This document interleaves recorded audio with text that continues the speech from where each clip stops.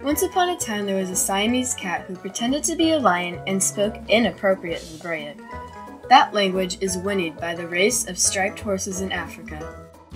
Here now, an innocent zebra is walking in a jungle, and approaching from another direction is the little cat.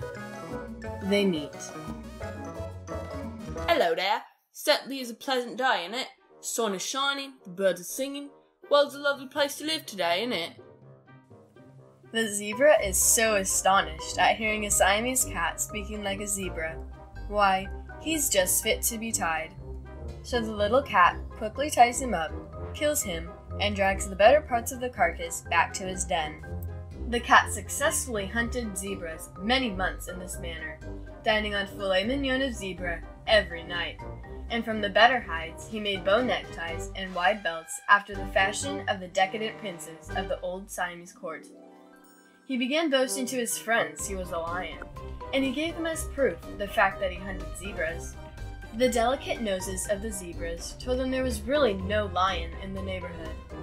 The zebra deaths caused many to avoid the region. Superstitious, they decided the woods were haunted by the ghost of a lion. One day, the storyteller of the zebras was ambling, and through his mind ran plots for stories to amuse the other zebras, when suddenly his eyes brightened, and he said, "That's it! I'll tell a story about a Siamese cat who learns to speak our language. What an idea! That'll make him laugh."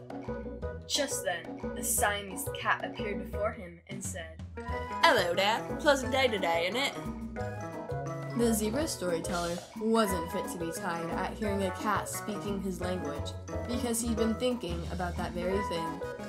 He took a good look at the cat, and he didn't know why, but there was something about his looks he didn't like, so he kicked him with a hoof and killed him. That is the function of the storyteller.